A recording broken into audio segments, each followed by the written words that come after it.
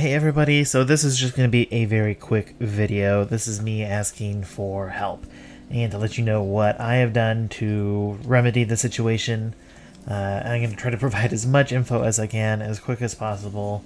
So the footage that you are seeing right here is of my 30-gallon tank. It is housing roughly, I want to say 12 to 15 neon tetras. I don't remember, and it's hard to count them because they move around so fast and it's heavily planted.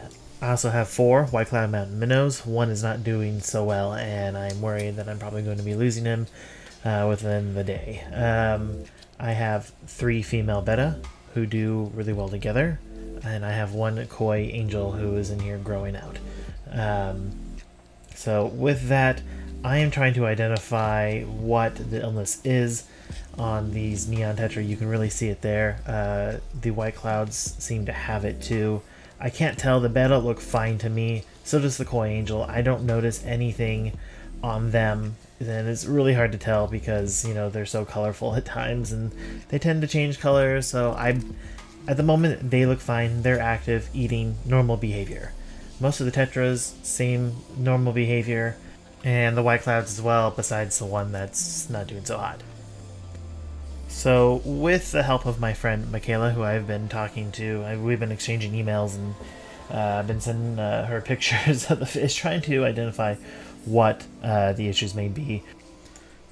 So with the symptoms that the fish are displaying, there are 3 illnesses that we immediately identified. That was Costia and Velvet, which are both protozoan-like parasites, similar to ick, I do believe.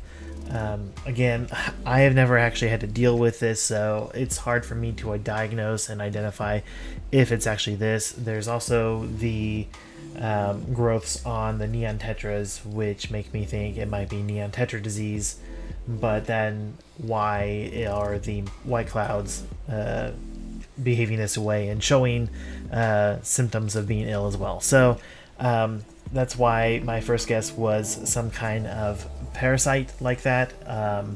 It also could be a fungal or bacterial infection for all I know. I don't know. This has been extremely frustrating, and I almost didn't want to make this video and just see if I could handle it on my own, but I could really use some help and advice.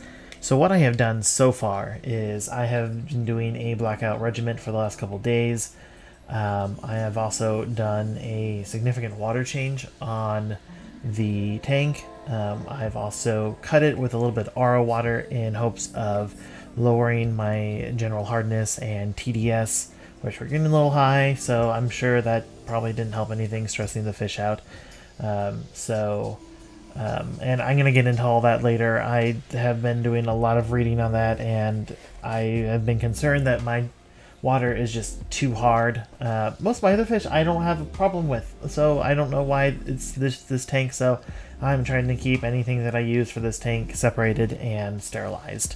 The only thing I have been doing is I started a treatment of Paragard. Oh, and I've raised the temperature up to roughly 80, 81. It's getting up there. I tried to set it to 84, but it's really slow, so I have been raising the temperature. I also added some salts. I don't really care if it kills the plants at this point. I just want the fish to live. But I mean, I've added salts in the past and the plants are fine, so most of the time it's not that big a deal. But so I'm doing all these things in an attempt to help cure for a specific treatment or specific illness. Again, I don't know what I'm dealing with here, so any advice, input you guys have would be fantastic. Thank you, and I appreciate all of your input and help.